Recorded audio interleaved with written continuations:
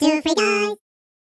We're here in the village of Muiden. This is about 1,000 years old. It's a very quaint, small little village right outside of Amsterdam.